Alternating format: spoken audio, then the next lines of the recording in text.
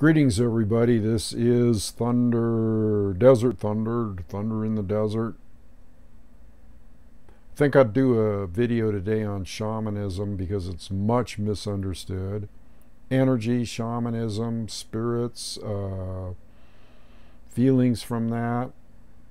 Shamanism is one of the most ancient practices in the world.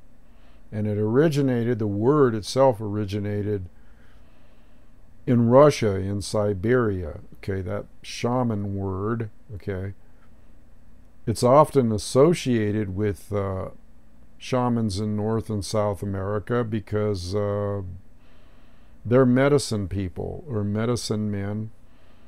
But shamanism is an all-inclusive word, and that word has to do with working with energy.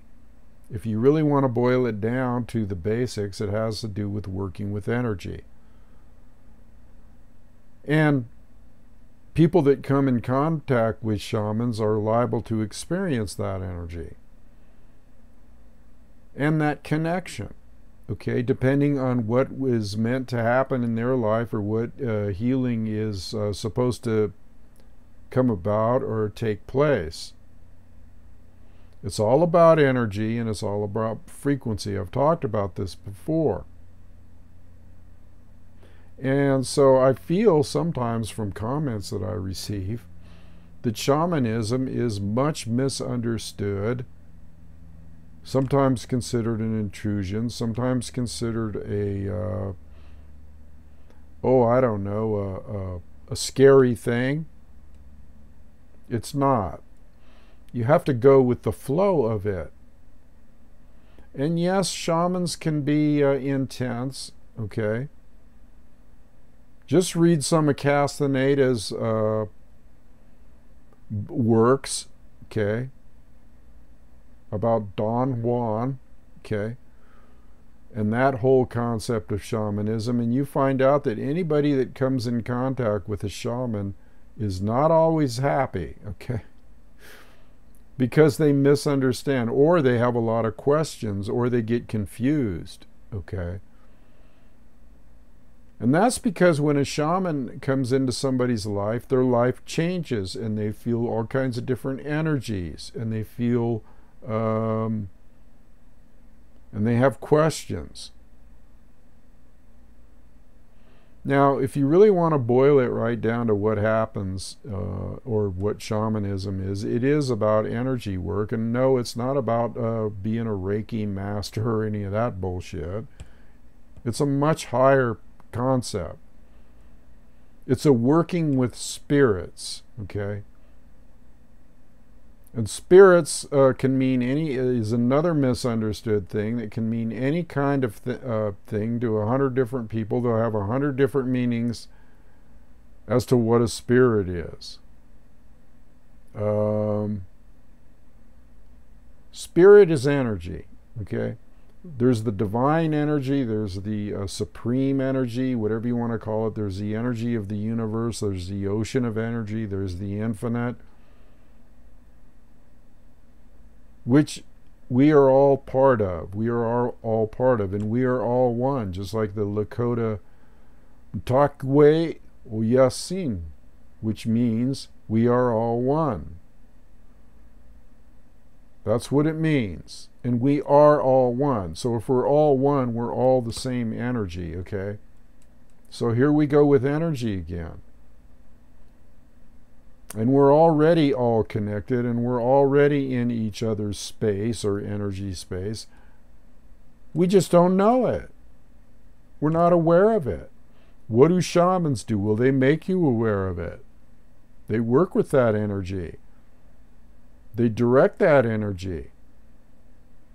Because on a lower level, on a lower frequency, when you're way up here on the high frequency, you have this high energy, high frequency, we're all connected, that type of thing.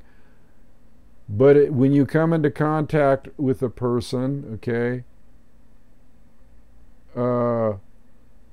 you feel different energies, especially with a shaman. You're going to start feeling that energy that's connecting. If the shaman's connecting with you through that high energy frequency, it's going to filter right down into your physical being, and you're going to get all kinds of feelings. You might get scared, you might get whatever. But all that is a raising of the consciousness to the point where you're realizing the connection that's already there with all of us. Okay? And all that shaman does is bring you to a state of consciousness to where you're starting to feel that energy. And when you do that, you start healing, or you start, things start, there's a cure that takes place, a healing that takes place in your life that you need. Shamans can sometimes see things that you can't see. This started with me at a very early age, and it starts in many different ways. Hell, it can be a lightning strike, it can be a revelation, it can be a dream, it can be an incident, it can be a near-death experience, whatever. It's a mantle that people carry through their life, and they don't always, it's not always a mantle that they chose. Sometimes it's a mantle that they have to carry because that's just the way it is. And carrying that mantle is not always easy because people are much misunderstood. And whatever power a shaman has is not their power, it's the power from the supreme master, okay, the supreme source of energy, the highest energy there is allowed to flow through them in a manner of clarity, and that person opening up their channel for that energy to flow through them and to other people. Okay, so there is no intrusion or anything like that, in the sense that we're all connected anyway. And it's a realization of that connection that the shaman facilitates. So, again, shamans have been around for a long time, and they've been called different things: holy men, medicine men, whatever. But you better believe that if one comes into your life, it's a good thing, okay? And you should be open to whatever teachings or energy transference or whatever that shaman has to offer, because a true shaman is coming from a space of love, okay?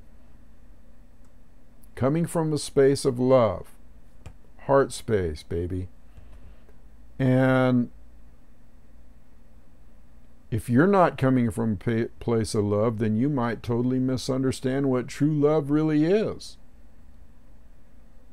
And it's a much higher thing. There's all kinds of degrees of it. And this higher love can filter right on down from that high frequency to the lower frequencies of the body and the ego of the other person. And their ego and their body will get freaked out, or their ego might get freaked out, because it challenges life experience. It heals life experiences that person might have had. It brings attention to energy blockages in the form of experiences in life, in the form of trauma in life, in the form of hang-ups. I'll just put it, let's just say hang-ups that a person might have, fears, from anything from sexual fears right on up to other phobias, okay? What a shaman does is he comes right in and facilitates the opening. It's kind of like a yogi, facilitates the opening of chakras on different energy levels, and allows the flow, okay, to happen. How does this happen? Well, it's a miraculous thing. I mean, a shaman or a person that practices energy work on that high a level can come right in and just connect with people through a picture, through voice, through, I've talked about this before. Now, you either love this or you don't. I mean, you either love it or you fear it. You either love it or you fear it. And if you fear it, it's because you're ignorant of the facts, okay, of how a shaman works. Shamans are people, too. Let me just throw this in. Shamans are people. They're spirits in the form of people, okay. We are all spirits in the form of people, except shamans are like, I don't know how to describe this, but they have an edge on that. As far as the spiritual side goes. And shamans are people that have feelings, okay, just like other people, and emotions. And sometimes they'll come into contact with a real negative energy that they figure that the shamanistic side wants to balance out right away. And if it doesn't happen, or if the person freaks or whatever, just look at some of the Castaneda books, some of his disciples in that book. Totally paranoid, totally confused, totally, but in the end, it all worked out for the best thing.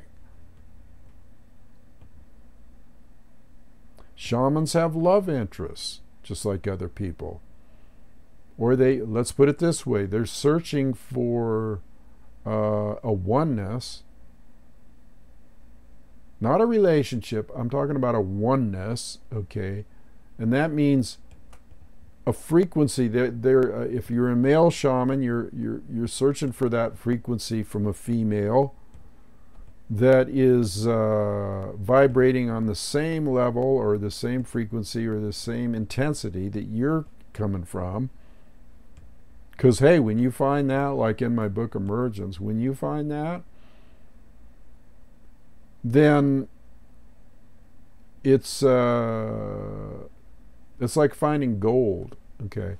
It's like finding gold. It's a treasure, let's put it that way. It's a treasure, and so you seek that as a shaman. You're always looking for that as a shaman, but that's not your main, you know what your purpose is you're a shaman for everybody. And you're always connecting with everybody, especially within a circumference of, let's say, 100 miles. You feel all kinds of energy. You feel everybody's energy, and you feel all kinds of problems and situations that are being worked out that nobody else feels. In a way, it's a hair-raising thing being a shaman. It's a tough job, but somebody's got to do it, I guess, you know. And the first and foremost thing that a shaman realizes is he is everybody. Because what does God realize? If there was a, quote, God, and there is a God, it's just not in the way people think. It's an energy, it's a high intelligence that feels and knows everything. So if a person, a shaman, has that intelligence incorporated into them, that feels and knows everything, as much as it can, being embodied in a physical being and within an ego and within that concept. If a shaman thinks like the supreme intelligence,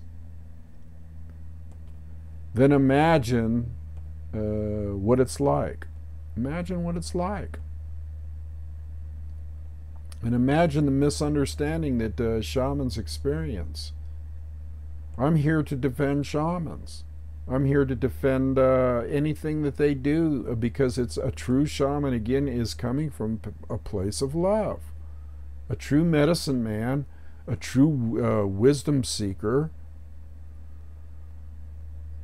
a true carrier of the mantle of enlightenment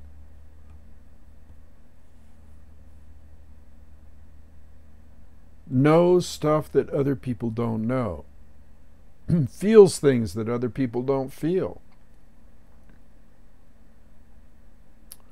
So anytime that any kind of comment is made, or there's any kind of misunderstanding or anything like that, it's all perceived by a shaman as ignorance. Okay, as ignorance of how things work on that level, and being on a lower level of paranoia and fear. Again, if you come into the presence of a shaman, or a shaman wants to work with you, he's working on a high level that you can't even comprehend. Most people can't comprehend. They can only feel certain feelings in their body, certain energies, okay, that surround them. And the reason that they're feeling these energies is because there's some type of thing being worked out, a balance being worked out, a purification. But sometimes people don't even feel, they don't even feel the energy. If you're a little bit more perceptive, you might feel the energy balancing you out. You might feel the energy coming down, working with all the chakras. From the base chakra, the sex-driven chakra, right on up through all the chakras leading to the crown chakra. And depending on where your issues lie, okay, depending on where your issues lie, whether it's up here or in your heart or in your solar plexus, because different thoughts and different feelings from experiences in life lodge in certain areas of your body. If you have sexual hang-ups, then your base chakra is going to feel it, because it's clearing out whatever fear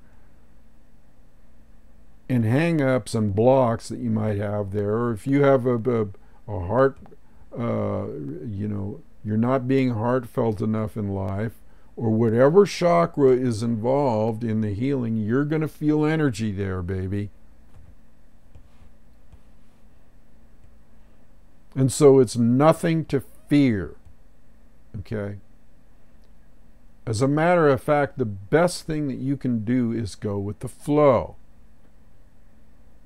Go with the flow of it. Because that flow is unblocking energies, is dispersing, either dispersing or integrating some kind of spirit that you have surrounding you. And that spirit basically is can be a lot of things. It can be a construction of something you constructed in your life from living life, because you were pure at one point, and you might spend your whole life trying to figure that out or trying to overcome it. Shaman can come in, boom, like that, and release that, balance it. It's a yin-yang thing, it's an energy thing, and it's a frequency thing. It's a higher energy and a lower energy. It's a higher energy and a lower energy. And so I just felt that I wanted to enlighten certain people, or the people in general, as to what shamanism is. It's a working with spirit, or spirits. Well, what are spirits? What are spirits? Well, they could be angels. They could be, it depends. You know, a spirit is an energy, and a spirit is Well, if you look at like the practice of Kundalini, you can embody the divine feminine spirit, which is a very healing thing, but it's also a very it's a Kundalini process. It's a raising of the Kundalini and a piercing of the chakras. All this stuff is connected. It's so complex. It's hard to put into words. You'd have to take 5 books or 6 hours of video to describe it, or to connect everything but all of this stuff with yogis and shamanism and medicine men, it's about the ordinary individual that rises up to a higher level and becomes super ordinary, okay, or super conscious or super elevated consciousness. It's a rough job, okay? Somebody's got to do it, though. Evidently, because people are chosen, okay? And when they connect with other energies, don't think it's easy on the shaman, both from an emotional aspect and from a physical aspect, all kinds of aspects. That's why a shaman constantly sees the need to purify himself and cleanse himself, okay? And that just happens as a matter of course, okay? And the shaman will become a warrior sometimes, and the shaman will become anything that the shaman needs to be to get the point across. Either a warrior or a... let's put it this way, you know, he's always a warrior, but sometimes it's a soft edge and sometimes it's a hard edge. Sometimes it's soft and sometimes it's hard. It's the yin and yang, depending on what the person that he's dealing with or the energy that he's dealing with needs at that time. Now let's take this matter of a shaman or a person that is into energy, that's a male, let's say. Let's take this matter up of connecting with a female energy. Let's say on all kinds of different levels. It could be a tantric level. Tantric is holy. It's like tantric sex, only if you take sex beyond the physical, then it becomes spiritual, and it becomes a type of thing where there's a raising of consciousness. It all happens on a very high level, okay? Can you feel that energy in your lower chakra? Yes. Can you feel it traversing up and down the spine, popping out of your crown chakra, your third eye? Can you feel that stuff? Well, of course you can. Of course you can. And any person that is into higher enlightened practices is going to realize that everything is spiritual, from sex to everything you do. And there's nothing naughty about it. There's nothing bad about it. Is it erotic sometimes? Yes, it's erotic. But what is erotic? Well, it's a flow of energy that gives you sensations on your body, okay? But channeling that flow of energy can be a very beautiful thing and raise your consciousness. And this can all happen in physical proximity, or it can handle, it can happen through physical proximity, or it can happen through distance, or on a spiritual level. People can get opened up, boom, like that. They can connect like that. They can feel oneness. Because, again, we're all one. Now, can it be an exclusive oneness? Well, that's up to the shaman, whether he wants to hook up with somebody. Because, like I've said before, a shaman is looking too for that perfect shamaness, okay, to hook up with. How many women fill that bill? Not too many. How many men fill that bill? Not too many.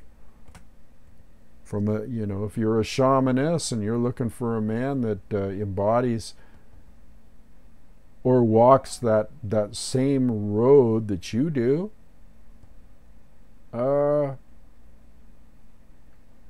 might not be that easy, you know. But then again, there's a whole nother story to that about what Spirit wants to do with you and what Spirit doesn't want to do with you. If that's an impediment or a hindrance, then it might not come into your life. Do I know everything? No. Do shamans know everything? No. Because half the time when they channel energy and they're affecting a change in another person, or let's say they're talking to another person, or even talking on a video like I'm talking right now, they're a listener, they're an observer of what's going on with their entity.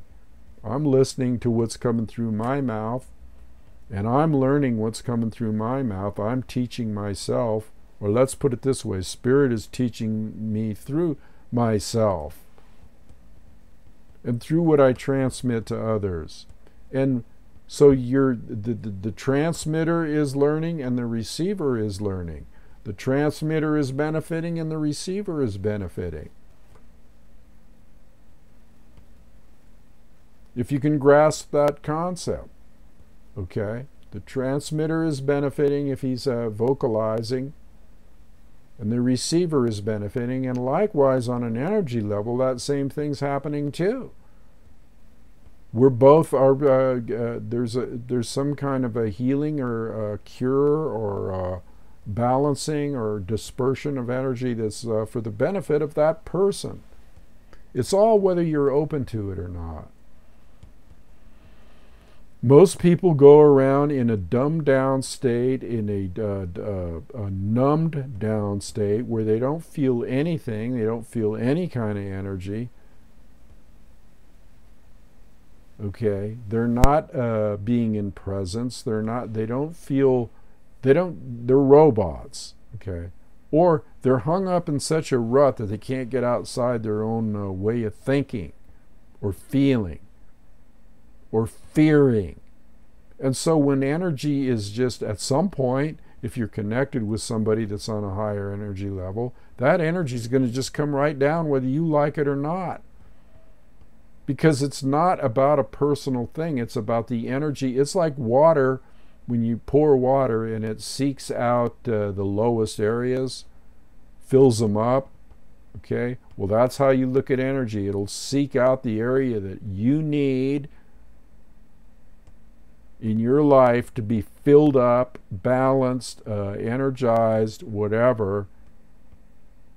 And you might not like it. But in the long run, you'll love it because it's a healing is being affected on you.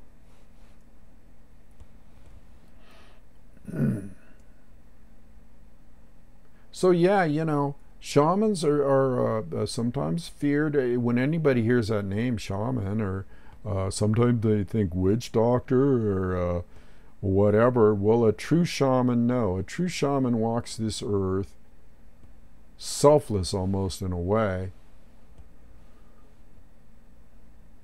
And with an eye that sees beyond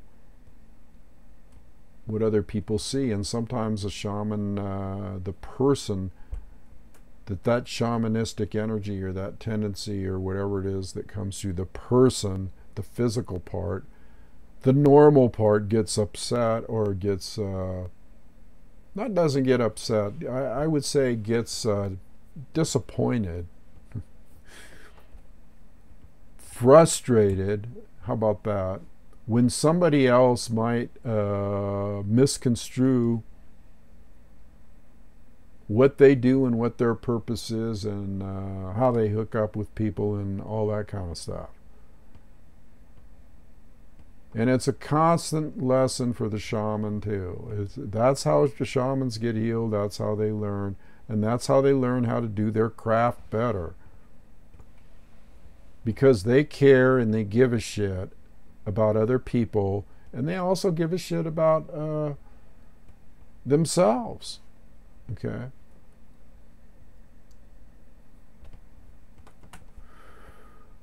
Now, do they care what other people think about them? Really, when it boils down? No. If people misunderstand them and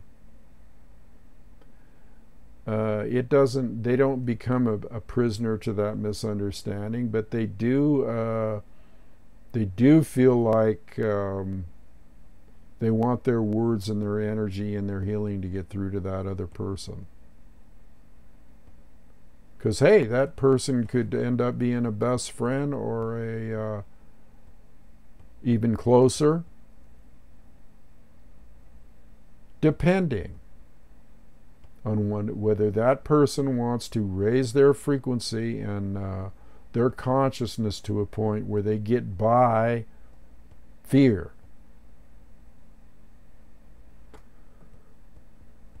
So, if a shaman comes into your life, like I said, look at it as a blessing, not as a curse. Look at it as something good, not something bad. Look at it as something you want to embrace.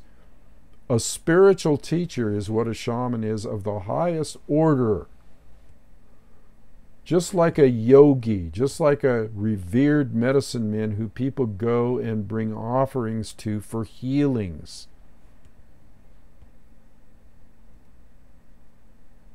Just because it comes through a video, or just because, doesn't mean it's any less. In fact, that avenue of deliverance, that avenue of being able to see a shaman or see what a shaman has to say is a supreme blessing, because you know what? Shamans don't even like to use videos. From personally speaking, okay, I do videos, but I'd rather be one-on-one. I'd rather be in the person's presence. I'd rather have that person be in my presence. Sometimes the medium gets in the way, but also the medium can be a good way to deliver to a large number of people, or an easy way. And when I think about it, I often think about how much I would have liked to seen some of the people that I revere, at least in person, or if not in person, like this, through a video, where I can see their energy, feel their energy, see their characteristics, see their energy pattern, because that's all thunder is an energy pattern. I am an energy pattern being manifest as a physical being. So anyway, I don't know, I get kind of passionate sometimes about conveying the message. And I felt that this is something that's needed. I always feel that it is needed to understand people that walk the path that I walk. And that's why I did this video on shamanism. And I hope that somewhere along the line it affects a healing or an openness towards this type of, I won't call it a profession. It's not like priests in the priesthood, or going down and no, it's not a profession, it's a calling. It's a calling, and with that calling comes a lot of emotion and all kinds of things that people don't even realize, but should have ultimate respect for and reverence for, and not just take it for granted or think thoughts that are not appropriate to them hooking up with that energy and experiencing all the delights and all the joys and all the benefits of what will be a transformation in their life in the long run. Anyway, I'm going to leave it at that today. Hope I got through to whoever I need to get through to, and hope that there's some good information in here that will cause you to be more open to this type of thing. Anyway, this is Thunder. I'm out of here. Adios.